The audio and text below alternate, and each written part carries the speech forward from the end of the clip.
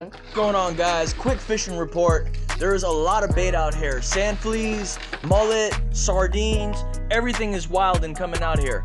Along with this bait, there are a lot of fish following it from up north. We have bluefish, we have snappers, there's sharks, jack crevalles. So everything is out here. It's really cold up north, so all the fish are migrating down south for the warmer waters. These fish can be caught in saltwater.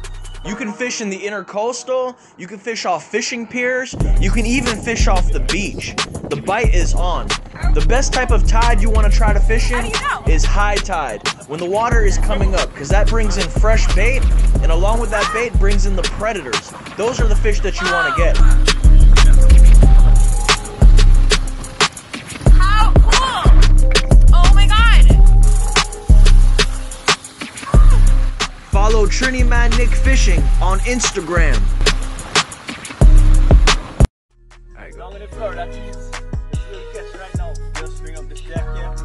Mutton snapper, yellowtail snapper, everything running right now. Make sure you check the local laws, size limits, and bag limits, and seasons, you know. Some of these fish are closed season, open season.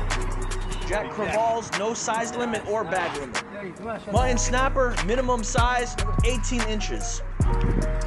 All you need is a fishing rod, some strong line, a sinker, and a set of hooks and some bait, and you're all set. Happy fishing, guys. Let me know your favorite fish to catch in the comments below.